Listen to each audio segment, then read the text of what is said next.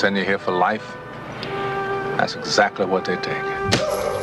I believe in two things: discipline. Help me, Dad! And the Bible. Here you'll receive both.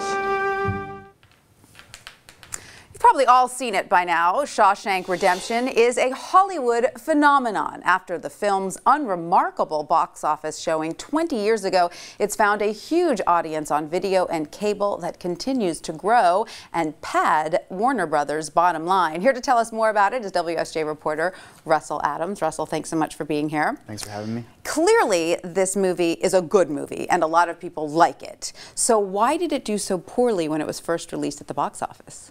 Well, yeah, the people that are involved with the movie, the participants, say that they cite a number of reasons. I mean, one is it's a mostly male cast. It's a prison drama born out of a wrongful conviction, which is not the happiest theme. Confusing title, religious connotations, tough to market, a lot of things that, you know, that probably most studios today would run from. So, you know, it was tough to catch on. And so what changed for it? Was there a huge word of mouth? How did its popularity grow so extremely? So even though it wasn't a commercial success right off the bat, it was a critical success. So a lot of critics liked it. Some complained about how long it was, but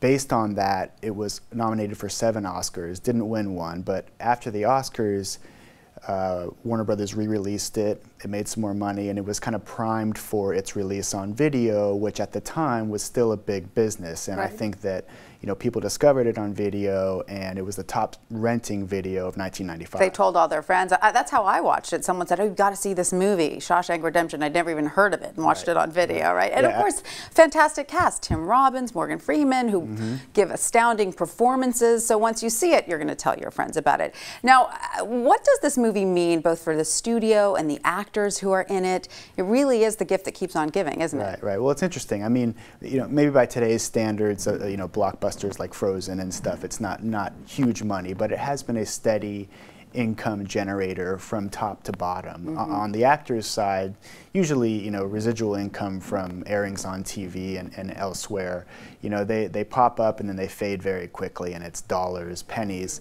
In this case, though, like one of the actors, the guy that played the warden, Bob Gunton, told me that, you know, it's been 20 years, you know, for the first 10 years he was, and even up until today, it's generating a very substantial income. And he said, you know, probably long after I'm gone, my daughter's still going to be getting checks. Fantastic. I love it. He's a real working actor. Now, this film really does have a true place in pop culture at this point. There are even tours of the prison where it was filmed. Yeah, the town where most of it was filmed in Mansfield, Ohio, which is where the prison is, and a lot of the other sites, Courthouse and Tree and other staples of the movie, they've sort of built a little business off of this. I mean, it is their #1 tourist attraction. They get thousands of people every year that come in to look at all the sites. They've created this whole trail of 14 different sites. It's truly incredible. So are other studios looking at this model and saying, hey, we need to comb our libraries and find some more sleeper hits and send them out? Well, yes and no. I mean, on one hand, yes. I mean, libraries are incredibly important to studios, given how expensive it is to make movies and that DVDs are fading as a revenue source. So you want your library to be filled with evergreen titles. On the other hand, this is not the kind of movie that's a formula for success in modern Hollywood. It's a, you know, again, all male cast. It was pretty expensive to make for the time, $25 million in 1993. And, you know, it's not the kind of movie that inspires sequels and merchandising and all the other stuff that Hollywood likes now. So surprisingly, it's like one studio executive told me that there's no way that movie gets made today. Really? Well, it's a good thing it was made, right? Russell, thank you so much for that. Thank you.